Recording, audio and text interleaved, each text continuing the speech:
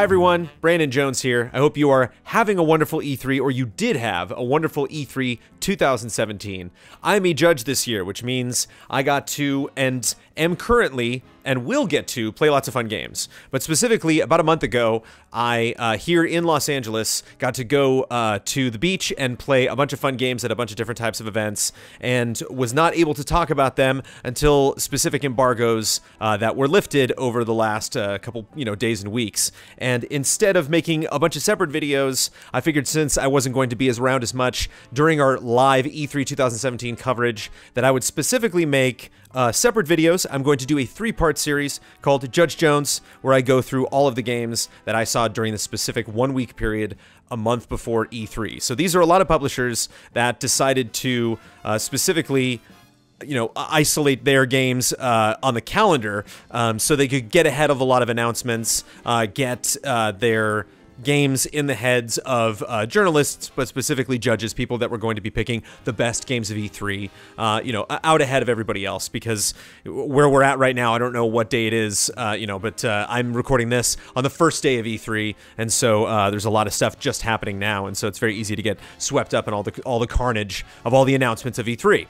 And so these are games that I've been sitting on, and I've been really excited to talk about, and I can finally talk about, and I'm going to do a 3-part series, so this is part 1. If you like hearing these takes on games here at E3, then look out for part 2 and part 3. For part 1, I'd like to talk about independent games. I'd like to talk about games that you're probably not really thinking of right now. So the way that this is going to work out in the schedule is you'll probably be seeing this video before E3 even starts, before Tuesday morning, before the doors open, before we go in and go to all, the bulk of our appointments, and of course play games on the show floor, and meet and hang out with everybody. So now all of the press conferences are going on, and you're probably thinking of all these big games, Ubisoft, Microsoft, Sony, Nintendo, and so I'd like to give some of these independent games a little bit of time at the beginning of these Judge Jones segments. Specifically, there is an evening called the Independent Evening. I was a judge. I was lucky to be a judge 2 years ago while I was editor-in-chief over at Game Trailers, and they also had the Independent Evening then, and it was the first time I played What Remains of Edith Finch. It's the first time I played Wattam, I think it's called. Wattam? W-A-T-T-A-M. It was the first time I got to play a lot of different stuff that didn't come out for, months, if years later. And so it was really nice to get this opportunity. And basically what it is, it was at a bar, and they have all of these TVs lined up and all of these amazing independent games, in a lot of instances with the developers that made them. And so if there were games that I was not necessarily wild about, it was really fun, playing the game with the person who made it or with someone from the team and talk to them about anything you could possibly think of over a beer and some wonderful hors d'oeuvres. But I'm just going to go in no particular order through the list.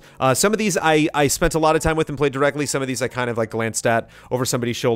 One of the ones that I didn't really get a ton of time with was Full Metal Furies, and definitely got a Castle Crashers vibe from this. It's 4-player multiplayer, and you're just running around the map and, blowing stuff up. What I thought was really interesting is there was a lot of very aim-specific abilities that were in use, which you don't necessarily see a lot with not necessarily 2D, because it's a big wide open battlefield that you're running up and down, but again, the kind of Castle Crashers north and south, but you're constantly going in one direction.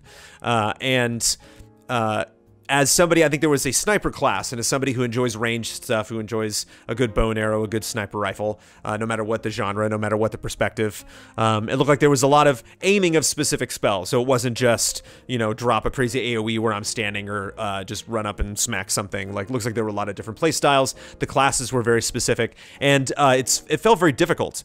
Which I appreciated, and which it was kind of fun seeing some of the people there struggle with getting through just the part that was there to demo.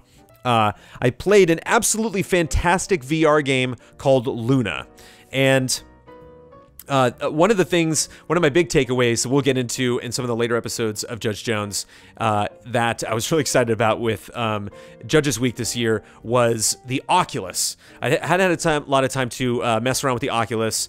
We have a Vive here. I've checked out the PlayStation VR before, but the new Oculus headset is absolutely fantastic. And so this was one of the first times I got to mess around with the Oculus controller. And there's a lot of really subtle selection and really subtle hand movement and really subtle interaction with the world in Luna.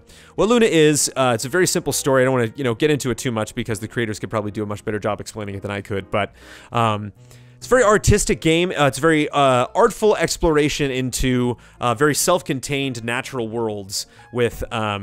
It's kind of like going through a storybook, and there was a narrative, but the narrative was kind of being fed to me at the time while I was playing, like things were being explained while I was experiencing them, and so I can't necessarily say if I would actually or if I would actually be as perceptive and pick the little parts of the experience out that were made clear to me while I was playing it. But it was absolutely beautiful, and it was really neat playing something that it wasn't one of these games where I'm like selecting where I'm going to go and moving over to different environments. Everything was happening in front of me. I didn't have to walk around. I just kind of had to look in and out at some of the things that were happening. But kind of felt like a Media Molecule game a little bit. There was, you could move and place things at one point and change colors. And it's unfortunate that I can't show you this game because it is definitely something that you should check out in VR. I think it's one of those games that seems to kind of transcend a lot of the genres that are very popular in VR and a lot of the barriers that would prevent people from like jumping into VR. I think it's a very simple game, a very attractive game for you to just kind of understand right away. There were a couple of people that were there at Judges Week that do not necessarily like VR games. They really dug this game. So Luna. Keep on the lookout for that.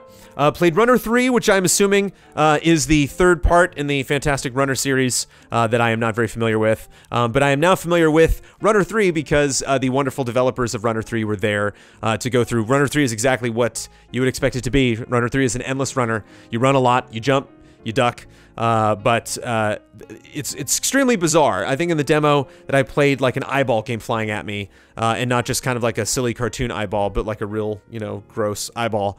And it's just a very, it was a very good attitude at this, bar situation because it was really fun to play a game that required a lot of skill, that required a lot of concentration, not just concentration, but concentration over a long period of time. So you definitely had to focus on, basically one wrong move and you would be taken out of this game. That's basically it. It was extremely simple, but what I appreciate in scenarios like this, when you actually get to sit down and play the game with the developers, is that was kind of the attitude that they had also. Like, it seemed like they were really making changes on the fly, that they took a lot of the responses that were at the event, and those are going to directly go into changes that they make in the game. It seemed like the build that I was playing was, the build that they just happened to be working on at the time, and that changes, drastically as they go throughout development, because there's just all sorts of crazy things that you can throw in a game like that, and there's a lot of the game there. It was skill-based, and so I played as far as I possibly could until I could not play anymore, or until I gave up in shame. But there was more to be played, so kudos to Runner 3 in the condition that it was. Kingsway is an extremely unique RPG that I'm curious for someone like Ben Moore or Ian Hink to play and stream. Kingsway is kind of a Dragon Quest-y Final Fantasy looking RPG. It is simple in concept of design, but not simple in implementation. So just imagine like your old typical, Amiga Apple II RPG, way back in the day. Not a lot of colors, but it's kind of almost as if you are playing this game on an old computer, and you are the HUD of that computer is the operating system, the screen that you would use to use a computer, an old computer, is the HUD in the game. And so your inventory is a folder on that computer, and the game screen, the map of where you're moving, is another screen, and different status ailments and quest objectives and stuff like that pop up in other windows creatively. But it kind of reminds me of the first time I played Minecraft, and I would open up the crafting window and just put weird things into it and try to see what happened. There's a lot of really fun experimentation, and it's a neat game to kind of jump into if you don't necessarily understand it right away, because it's kind of fun to try to figure it out just by practice and by messing around with it. And the way they had it set up, they had a little chair kind of at a restaurant, a little like, chair with a little bench that you could sit at, and that's where you actually play the games. You had to like walk in around one side and get comfortable, but they had a TV that was split around on the other side of the computer, and so you could just walk up and see people playing that. And that was really fun. That was just kind of mesmerizing to see a lot of different people, how they chose to move around the HUD and how they chose to have windows at what size and in what placement. I know that I could probably be very OCD about a game like that. So that was extremely unique, and I really dug that. Goblets is a game that I think Kyle Bossman would like. I really liked it. Goblets is like Pokemon meets Animal Crossing. It's basically, I always imagine like the developers were thinking like, how can we just get the cutest things in video games and just kind of all jam them together and make them cuter than they actually are. So there's the Pokemon element. You go into a world and you capture little monsters and you use them to fight other little monsters to challenge other people. But you were also moving into a neighborhood. The demo began and I got contacted by a friend, moved into town. That friend set me up with a house, set me up with a little Goblet, and sent me out into the world. And apparently you can like, I was like growing things, and I guess that's how you like grow Goblets. So when you fight other Goblets, you get seeds, and then you plant those seeds and you can grow your own Goblets. Did a really, rudimentary example of that, so I don't know how deep that goes.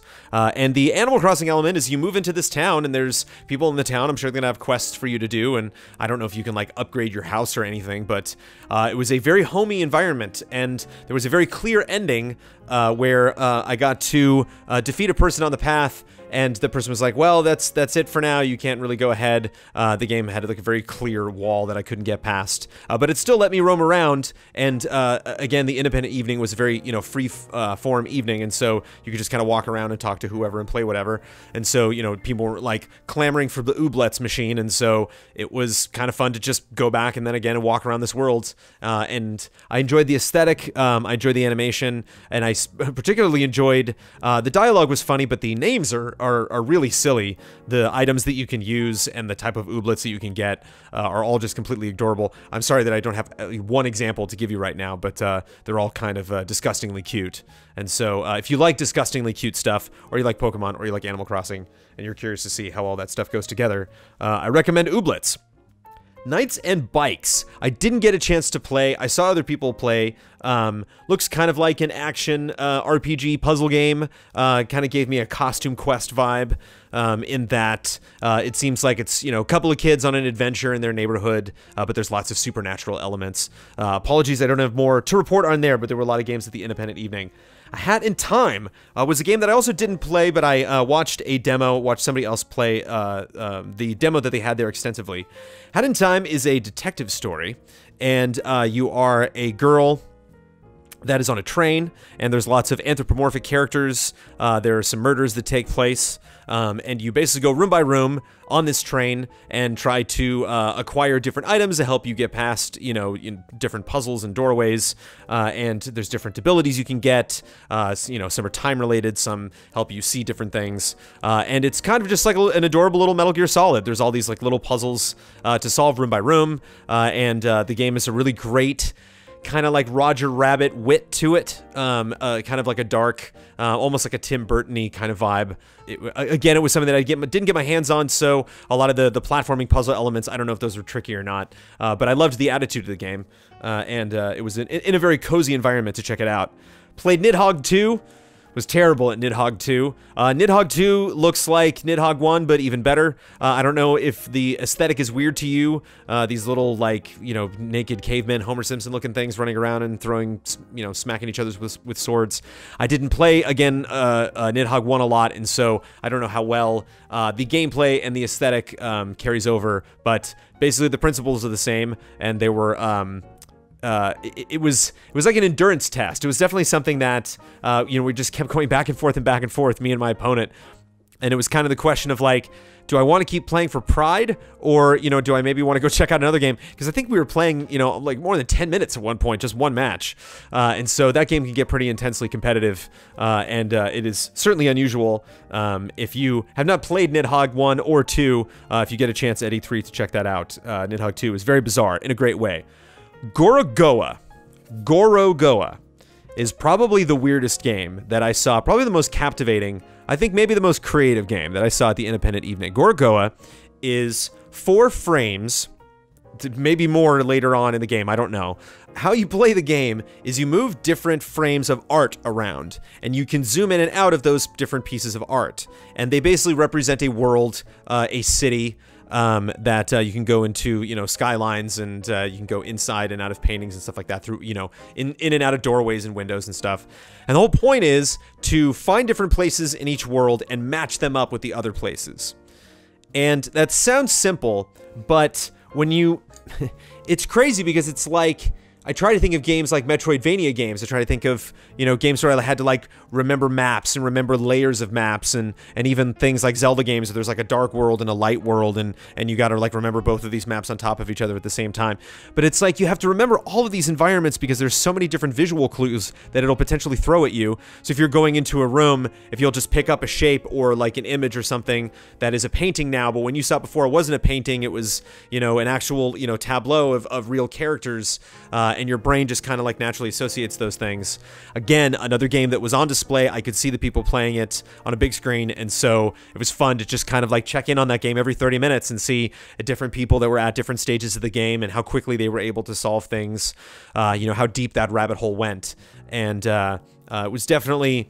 my wife likes puzzle games, and it was one of those things when I first saw it, I was like, oh man, I cannot wait to, you know, see Amanda get her hands on that, because that is a brain teaser. You basically have to remember 4, you know, complete worlds to kind of put that whole game back together. So, not a game I don't know if I'm going to be spending a lot of time with, because I'll feel very stupid.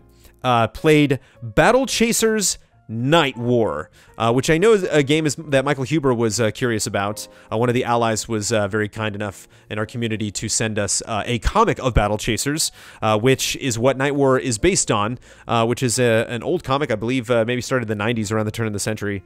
That I was not familiar with, but I really dug Battle Chasers Nightwar. Battle Chasers Nightwar is a dungeon crawler turn-based. So you have an overworld, and you have, you know, top-down, you know, characters that are walking through a dungeon. And I believe there were 3 characters in my party. There was, you know, ranged, brute, and healer. And the demo was set up very well. It was very clear, like, what I could do and what I couldn't do.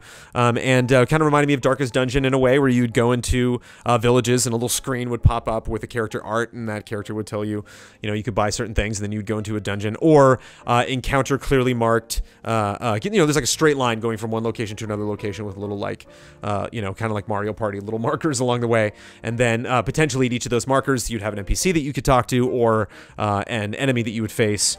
And love turn-based stuff, and it was really satisfying, all the different attacks that they could do. It wasn't, you know, again, it was just a demo, so it really didn't get into, like, lots of crazy rules that they have set up. It was pretty straightforward if you understand turn-based stuff. But I really dug the aesthetic, and that looked like a world that I might want to run through and level up characters in. Depending on how big, again, didn't talk specifically with the devs a lot. Not sure if those are the 3 characters that you're locked into, or you can go out in the world and meet other people, but... I dug that. That was an interesting looking game, and it played well. LX is an open world Mad Max style swords and guns RPG, kind of Oblivion, but you can, it looked like, I was just about to say you could go to third person. You can't go into third person in the Elder Scrolls games. I'm not a big fan of going to third person in those games. I like first person, but you can go to first person in LX, and so yeah, so you have this like open world Mad Max type game that has a fantasy aesthetic, and it was extremely open world in that during the demo there was lots of stuff to do. So when I was looking around at the different demo stations, people were constantly in other places doing other things, killing random monsters or engaging in, you know, very story specific stuff. It was an interesting game. It's tough to gauge open world games at E3. This was an open world game that jumped out and really spoke to me right away. But it was a little rough around the edges, and it felt very heavy. You know, when I play open world stuff that requires like a little bit of platforming and finesse, I like to be a little more light on my feet. That might have just been the build that I had and the armor I had and the weapons that I was using. Not necessarily my favorite game from E3 2017, but again, open world game, and so I'm kind of curious to see how big that world is, and as you know, we move closer to launch and more advertising is revealed for Alex, you know, seeing kind of the locations that we might go to, and learning a little bit more about that game. That was always surprised to have somebody, you know, sit down and say, hey, play this open world game. And I'm like, an open world game I've never heard of before? Okay. So that was an interesting experience. Spellforce 3. Spellforce 3 is a game that I think Ben Moore would like a lot. Kind of got Pillars of Eternity vibes a little bit. Again, you know, don't play a lot of games like that. And I don't know if I'll actually come around to playing Spellforce 3 when it comes out. But top-down RPG, a lot of character, a lot of depth, obviously, to systems. The mission that I had to do was very simple. I just basically had to, like, cross a map. Kind of had RTS vibes, and I think what they were, you know, going for is, like, kind of a cross between something, you know, the familiar sense of, you know, getting to know a battlefield and getting to, you know, carefully position your troops, be there, you know, like a well-formed army or just NPCs, and, you know, moving them, you know, as I had to in the mission, basically had to make sure it was safe for a bunch of NPCs to get from one side of the map to the other, and there's a whole story surrounding that and interesting characters. You know, I had a dwarf and an elf in my party. It was very traditional fantasy, and I dug it. I don't have anything bad to say about Spellforce 3. I enjoyed Spellforce 3. There's a lot of games like that you know, are just giant, you know, 60, 80 hour, you know, PC specific point and click RPGs that I, you know, do not spend a lot of time with. So maybe I am not the best authority on that, but I will check in with Mr. Ben Moore, maybe Mr. Daniel Bloodworth. They seem more the type. And finally, MXM, Master X Master, is a NCSoft MOBA. This is actually the last event right after Destiny that I checked out at Judges Week. And one of the things that I enjoyed, you know, everybody's got a MOBA, but it is the NCSoft MOBA, and so there are a lot of NCSoft characters that are in it, and a lot of NCSoft games are MMORPG-like, and so there's a, you know, big time commitment there, and so there's a lot of NCSoft games that I never got a chance to play, and I, you know, sat down and was like, oh, there's probably no characters that I'm familiar with. And I was like, well, I did play City of Heroes. And there was like, yeah, there's a City of Heroes dungeon level. There's a City of Heroes, you know, characters. You can play Statesman. And so it was fun that, like, oh, okay, even I, you know, that does not have a lot of experience with PC exclusive gaming, I can jump in here somewhere because I have dabbled in some NCSoft games. What was interesting too is you can pick two characters. So when you're running through your MOBA screen, that you have a swap that's on a cooldown, and you can switch characters and utilize not only the character that you have, but, like, you know, a tag in basically, and utilize their abilities too. And so I thought that was interesting. That was fun to play around with. One of the things that I enjoyed about MXM, again, it was the last appointment that we had for Judges Week. They provided us with some food and beverages, and so it was, you know, I definitely did not mind just kind of kicking back and playing the game a little bit and seeing all the different types of stuff I can do, trying out different characters and stuff. And what I dug was, even just at this event, there were a lot of different things that you could do in that demo. And for a game, I believe it's free to play, and for a game that there's lots of different ways to earn the currencies that you need to use to buy more skins and try out other characters and maybe, like, level up and, you know, experience more modes. There's a lot of different ways to do that. And so if you're just sitting down and you're like, I just want to goof around this game for like 10 minutes, you can do that single player. There are modes where you can just kind of run in and immediately beat stuff up, or you can go into some of the more complex matches that they said that they wanted to, you know, be quicker, and they want you to basically have more of a range of, you know, picking your exact amount of time and then doing an activity that fills that exact amount of time, which is interesting. And I know a lot of people are big NCSoft fans, so I don't know if that game was on your radar, but that is the last game on my list for part 1 of Judge Jones. A lot of this was rambling. Apologies too, because it's a lot of games to take in, and you know, some outlets will send multiple people at Judges Week to different events, different appointments based on stuff that they have more experience with. So again, things like Spellforce 3 and Knights and Bikes, Hat in Time, you know, Full Metal Furies, that I didn't necessarily get a lot of time to, you know, experience the breadth of the demo and talk to devs, but it was very fun to play games that you're not familiar with. A lot of the stuff that we'll talk about later on in Judge Jones, I was familiar with, and I was like, oh yeah, I know about, you know, Middle-earth Shadow of War, let's get into it. And it's fun to pick up a controller for the first time and have a person there that is ready to answer questions about the game and jump into a crazy experience. And I absolutely loved almost all of these. And so there it is, part 1. Part 2, I'll get to some of the bigger games, and part 3, I will save for later in the week, because those are the very last bit of embargoes in no particular order, but stuff that they didn't want people to find out about until later on in E3. So 3 parts. That is part 1. thank you. Enjoy the rest of our coverage if you are currently watching the Easy Allies coverage of E3 2017. If not, thank you for hanging out and watching me talk about E3 games.